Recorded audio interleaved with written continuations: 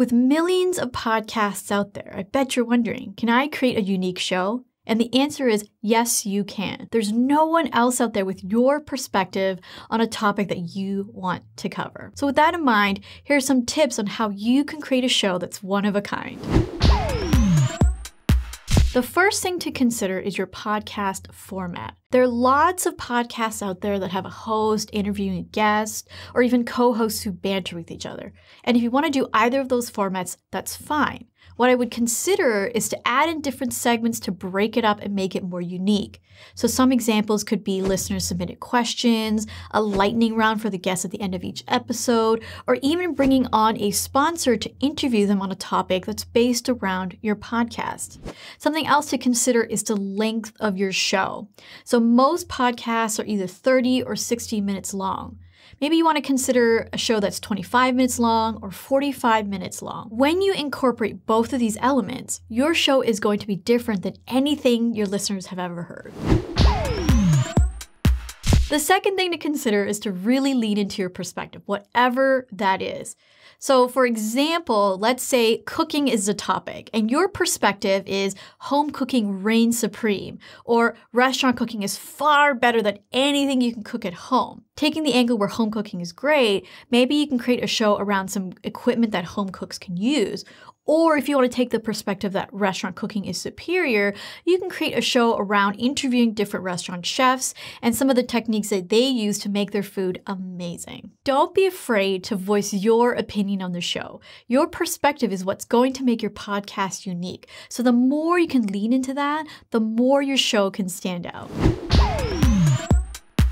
The third tip to consider is to look at other shows that are similar to yours and see what hasn't already been covered in your topic or niche. Listen to some of their shows and ask yourself questions like, what else could I have asked the guest myself? Or are there any lingering questions I still have after listening to this episode that hasn't been answered? Gathering this information is useful because all of the things that other shows haven't covered, you can use on your own show to help it stand out.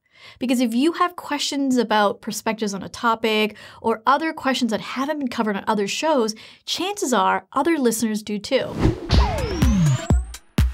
Another thing to consider is to narrow down the topic. If you have a broad topic, chances are there are thousands of other shows covering the same topic. So to make it a bit more specific, it'll help your show stand out that much more and attract more listeners. So for example, going back to the cooking topic, how can you make that even more specific? Can it be cooking for kids or even cooking for men who don't know how to use a stove? What are some ways you can narrow down the topic even more so that you can target the right types of people and attract them to your show?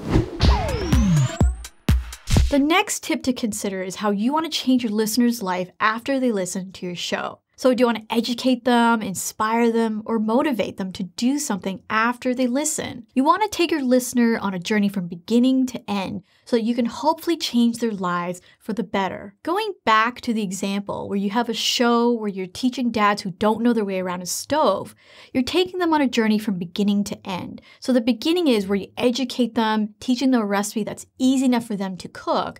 And by the end, you're going to motivate them to actually make this recipe for their family. Here, you're not only educating your listeners on teaching them a recipe, but you're actually inspiring them and giving them more confidence in and around the kitchen.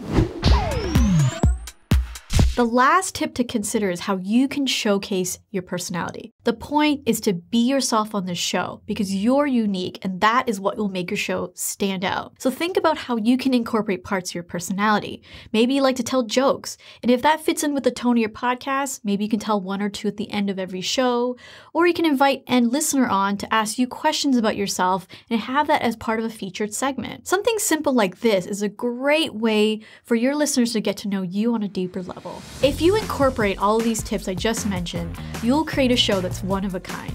Now, if you need help naming your show, we recently created a video to help you do just that. All you have to do is to click on the link in the show notes or watch the next video.